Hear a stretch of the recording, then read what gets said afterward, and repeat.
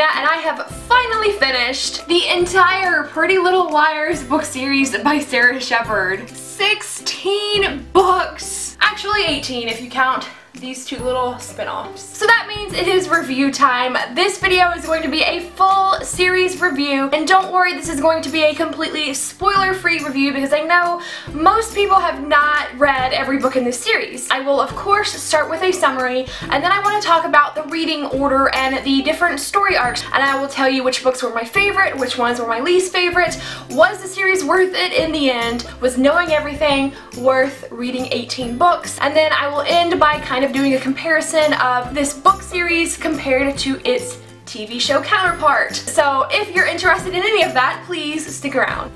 Oh my goodness, that's a ton of books. If you have any questions about this series that I don't cover in this video, please don't hesitate to ask me down below. You can always find me in the comments. I will be happy to answer you there. So the premise of the series is that in 7th grade there's this friend group of 5 girls, and they are led by Allison, who is the queen bee. She's a classic mean girl. The summer before 8th grade, Allison goes missing, and the start of the series actually picks up 3 years after her disappearance. The other 4 friends in that friend group are now starting their junior year of high school, and the 4 of them start receiving these really suspicious text messages that are threatening to reveal all of their dirtiest, darkest secrets that only Allie knew. And the person that's texting them only goes by A. And while they are receiving all these text messages and trying to keep their secrets buried, there are things being uncovered about what really happened to Allie. That's the setup of the series, and this is classic YA mystery, and it's a pretty widely known book series, especially because it has a TV show on ABC Family, and so people usually have heard about the series, but when they hear that there are 16 books, they're hesitant to pick it up because that is a lot of books. People just don't even want to start it, don't even want to give it a chance because it's too many books to get through, but they're really quick to read. Another really positive thing that I want to make sure that people know about these series is that it's not one long story that you have to wait 16 books to get any payoff from. There are actually 3 different story arcs. The first story arc includes books 1 through 4, and it completely wraps up the mystery that is happening in these books. If you want to stop at book 4 and not continue on, you will have gotten a full, complete story. The rest of the series does not really deal with the same events that were happening in these books, so if you want just a really short taste of the Pretty Little Liars series, start with the first 4 books. The second story arc includes books 5 through 8, and in my opinion, these books are the best of the series, and this is really where the heart of the series lies. The real truth behind Allison and her disappearance and all of these girls and how they are affected by her disappearance are here in books 5 through 8. I would highly encourage you to read 1 through 8 at least, and then the final arc is books 9 through 16, and these all kind of deal with something different than what was going on in the first 8 books, but in my opinion, 8 books is just too long of a stretch for the arc that was happening here. I didn't find myself as gripped by the events that were happening, so if you had to skip any of the arcs, I would just read books 1 through 8 and leave it at that. But if you read books 1 through 8 and you really love it and you really need to see it out, definitely continue on.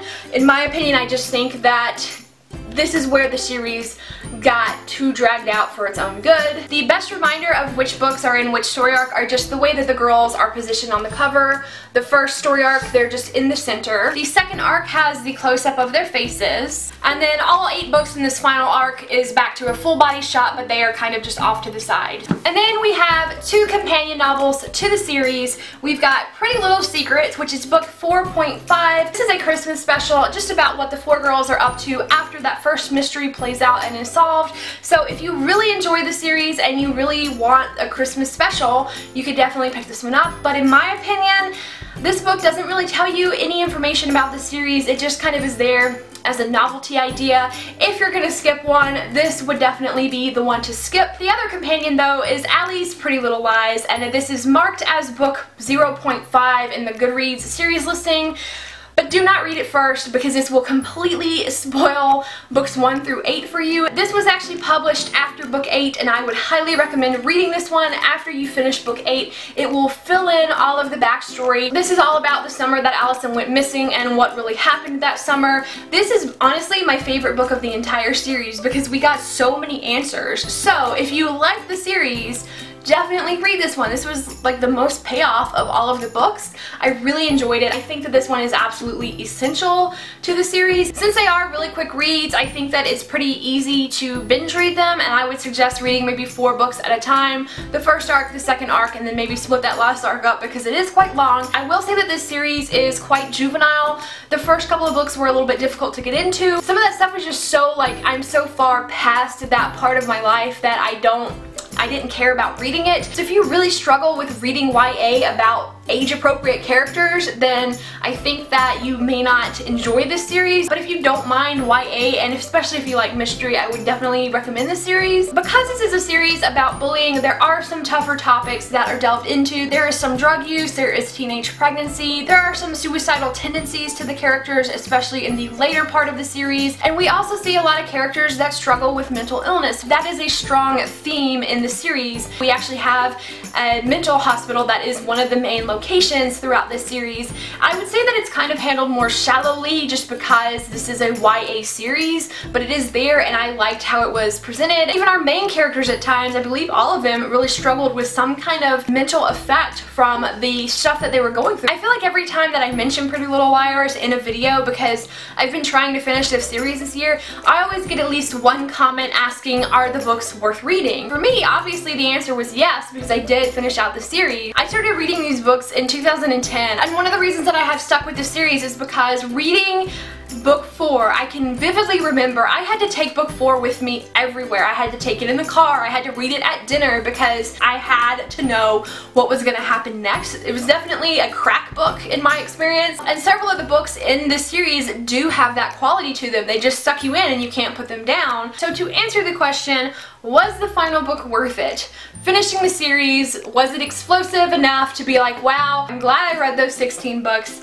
In my opinion, I kind of feel like no, it wasn't. Now, I did feel very satisfied with the ending. I don't regret reading all of the books in this series at all because overall I have definitely enjoyed them. I've rated, I think, every book in this series either 3 or 4 stars. The reason why I didn't like this book as a finale is because this last story arc of 8 books was just drawn out for too long, and for it to all be wrapped up in one book, and not even in one book, because we did not get the grand reveal until like maybe the last 15 or 20 pages. And for me, after spending that many books with these characters and with this mystery, 8 books with this mystery specifically, I wanted more than a 20-page resolution. I needed much more closure than what this book offered. But luckily, there was another big revelation in this final story arc, which came in book number 14, Toxic. There was a big reveal in Toxic. I kind of liked that finale better than the finale in the actual final book. So, I mean, I feel very satisfied, but as a finale, this definitely was not as well crafted as Sara Shepard's Lion Game series finale, which I loved. That finale was very explosive, very shocking, and I thought that it had a lot of resolution, and I know that she can tell a mystery very well, but for me, I didn't think that the end of Pretty Little Liars was as good as her ending to the Lion Game series. The last thing I'm going to talk about is a brief comparison of the books to the TV show. They are very, very different. The TV show, I like the small town feel that it has, and I really like the actresses who play these characters, but I like the mystery in the books so much better. The books really have a well-crafted mystery behind them, and I feel like the TV show has really dragged things on longer than they needed to, and they just keep having to throw in these small reveals as they go to kind of amp up their season finales, and the reveals that the TV show does are completely different than the book, aside from one. I won't tell you which one. They have done things completely differently than the books in the later seasons. Even if you've seen every single episode of the show, the books are still going to have a lot of surprises in store for you. There are some characters in the show that don't exist in the books, or there are some characters in the books that don't exist in the show, and characters are killed off at different times. I do think that the books do it better, so that is my opinion. I will still watch the show, of course. It's one of my guilty pleasure TV shows, although I don't believe in guilty pleasures because just like whatever you want to like. That's all I really have to say about this series. This video is already super long because it is a super long book series, but again, if you have any questions of something that I didn't cover, please ask me down in the comments and I will definitely answer you there. If you've read this series, please let me know what you thought of it, and did you think the ending was worth it? I only actually know one other person that's completely finished the series, and that's that's my best friend. She kind of was who I got into the series with. But if you've read it, please let me know and let me know what you thought. Thank you so much for watching this extremely long video, and I will see you in the comments. Bye!